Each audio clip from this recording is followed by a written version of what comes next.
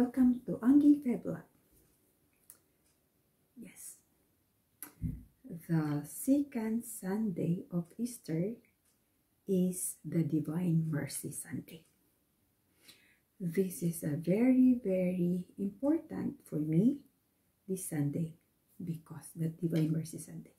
It's because Jesus promised us that if we confess, if we go to confession on that day,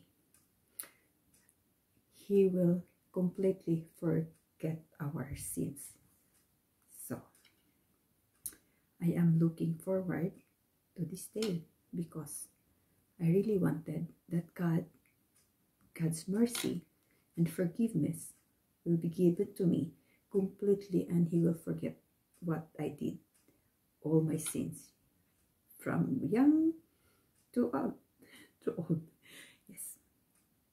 So, if you really believe that God is giving us that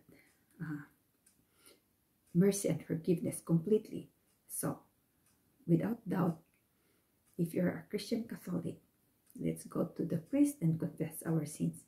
That's the only way that God will forgive us. Yes, because the priest has the authority to forgive our sins. It's because Jesus Christ is giving them the authority. So Divine Mercy Sunday is the second Easter Sunday. So Divine Mercy Sunday focuses on the gift of mercy and love given through Christ's death, burial, and resurrection. As Pope John Paul II stated, Divine mercy reaches human beings through the heart of Christ crucified. And we all know that it was Saint Faustina was given the vision from our Lord Jesus Christ to impose this one, the Divine Mercy Sunday. So the Divine Mercy Sunday also, the Divine Mercy Chaplet Novena started Good Friday and until the Sunday of the Divine Mercy. So, let me sing you the Divine Mercy Chaplet. Sing with me if you know the song. Sing with me if you know the song. This is a very solid. This is the Chaplet of the Divine Mercy. I'll just make it shorter. Okay? So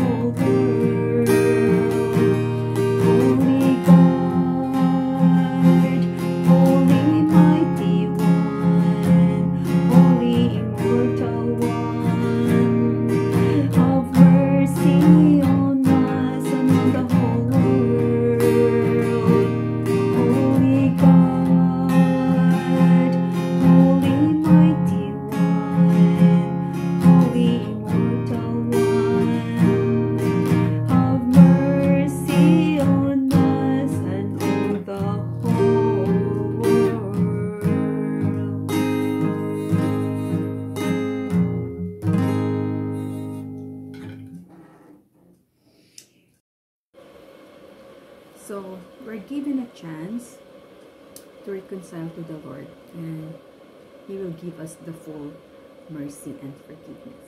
Second Sunday, Divine Mercy Sunday. Thank you for watching. This is Angin Vlog. God bless us always.